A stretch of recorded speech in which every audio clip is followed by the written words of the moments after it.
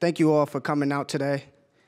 I want to take the time today and talk to you about hope. Being a man born and raised in New York, I hope for opportunities growing up. My parents both being immigrants, one from Puerto Rico, the other from Dominican Republic, we hope to accomplish the American dream.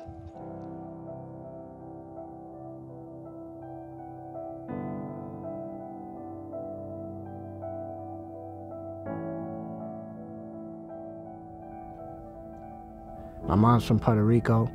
She moved out here during high school. You know, that's as far as her education went. My father, I don't even think he finished high school. So I wasn't from a traditional educated family as far as university goes.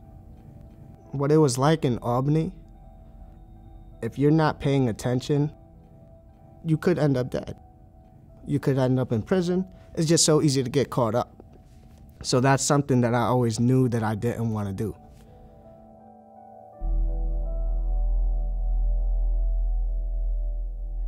I've always been great at math.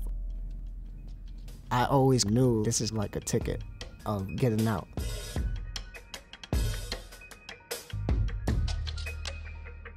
I started at WCC fall semester of 2014, and I was working about 50 to 60 hours a week, getting probably 2 hours of sleep. I remember having to walk to Ann Arbor to Ipsy, getting an hour to sleep to wake up to take the bus because the bus wasn't running at the time. The fall 2017 semester, I failed out. And that was due to working too much. Even though I didn't do great, I knew I liked what I was doing. So I knew what direction I'm in. I just had to put in a little bit more work. I had to scratch and claw to pass classes like calculus, analytical physics, programming. I was always the oddball in these classes because there were students who were younger than me, who were more familiar with the material, and it just made me, just feel like, can I really do this? But then there's hope. I had to push myself by myself until Susan Dental and the STEM scholars found me, and I thank them because it made me feel like I have somebody behind me. Just staying afloat, I had to work 2-3 times as harder. I had to do it.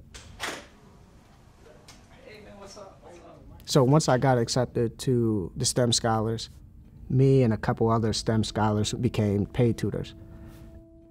And that job actually was really helpful. I liked the whole idea I was on campus.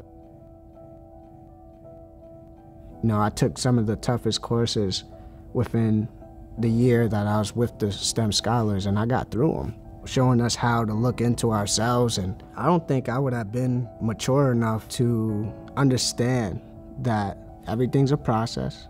It's hard, but again, that drive. And with everything that I learned from there, and then adding on to my drive, and then something just told me, like, click, okay, you could do this. I go to financial aid, and they specifically told me about the foundation scholarship. Received the scholarship every single time, helped me out. I graduated spring 2019.